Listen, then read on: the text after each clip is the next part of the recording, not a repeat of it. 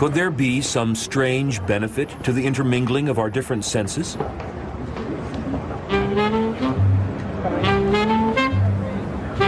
An important clue to this riddle can be found in Heather Burt. I'm all right. This looks fantastic. Wow.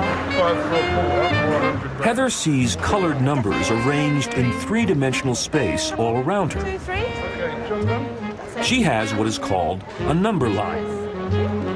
I've got 0 in front of me here, then I have 0 to 10, and then 10 to 20 in an L shape, then 20 to 30, and that's all on a plane, then 30 to 40, which is above, 40 to 50, 50 to 60, and so on in tens, all the way up to 100.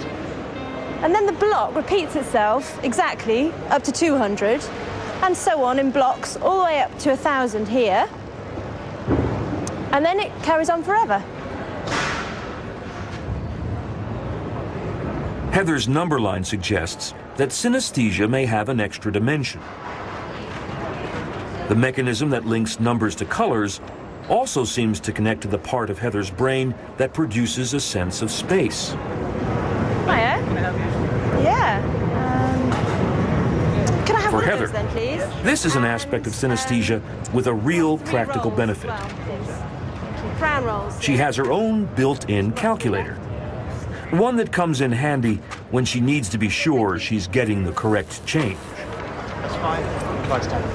Thank you very much. Cheers. It's as difficult for me to imagine anyone else doing maths in another way as it probably is for you to work out how I do it with my visual thing, because it's the only way that I know. And she's not the only one with a number line.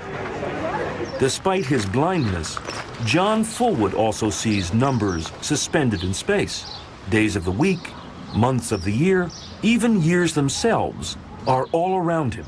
The year of his birth occupies a special place. From where I'm sitting, it's back there. What, it was 1949 back there? Yes, yes.